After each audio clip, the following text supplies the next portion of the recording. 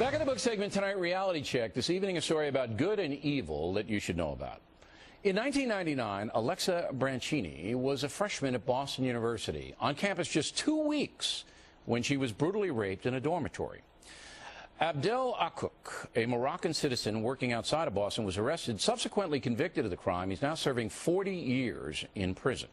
But to get that conviction, Alexa and her family went through hell, as defense attorneys delayed and used terrible tactics on Alexa, trying to prove the rape was consensual. But the young woman and her family persevered, even though the ordeal cost them tens of thousands of dollars. So after it was all over, the Brancinis started the It Happened to Alexa Foundation, where they raise money to help other victims of rape and their families survive the court system and get counseling. Alexa herself is working on achieving a PhD in criminology, the family turning their suffering into help for others. Now, a few months ago, I was asked to headline a benefit for Alexa's foundation. Of course, I said yes. The event last week in Palm Beach, Florida, was a big success. The elegant Ritz-Carlton Hotel was terrific. The generous crowd, the best. We all admire Alexa's courage. Now, for the evil part. Last month, after the charitable event was announced, a bunch of far-left loons picked up some propaganda from the hate group Media Matters that said, "I am unsympathetic to the plight of crime victims." A preposterous lie. Along with America's Most Wanted, The Factor has done more for the victims of crime in America than any other television program on the air.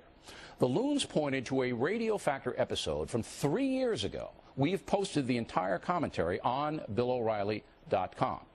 Elements at NBC News then encouraged the loons to protest the Alexa Foundation, causing Alexa and her family major grief.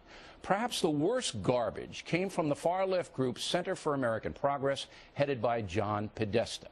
A woman named Amanda Turkle led that charge. You wrote a blog about Bill O'Reilly going to speak for this rape function, this charity group, and you attacked him personally, and you attacked the foundation, and you brought a lot of pain and suffering to this group. What's your reaction? What I remember was highlighting a comment that Bill O'Reilly had said, and that's what I remember doing. I don't remember attacking the foundation.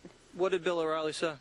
I can't remember exactly what he had said because it was a while ago, but I remember it was something having to do with, he had talked about a rape victim in a derogatory way that seemed to place the blame for the rape on the victim. Did you actually ever hear the Radio Factor segment in question? Yes.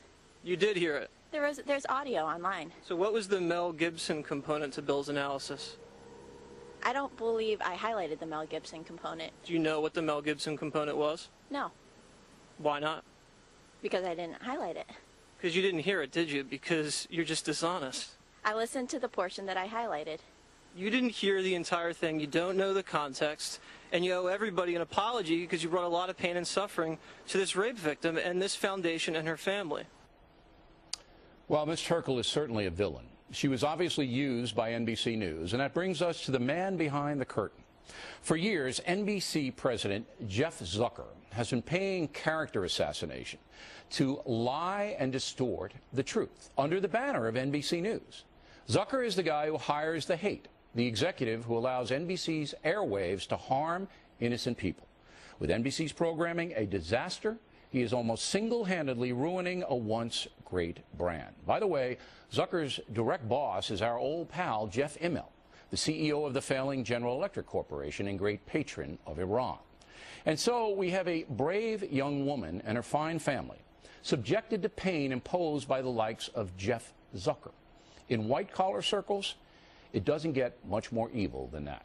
I'm not a crook.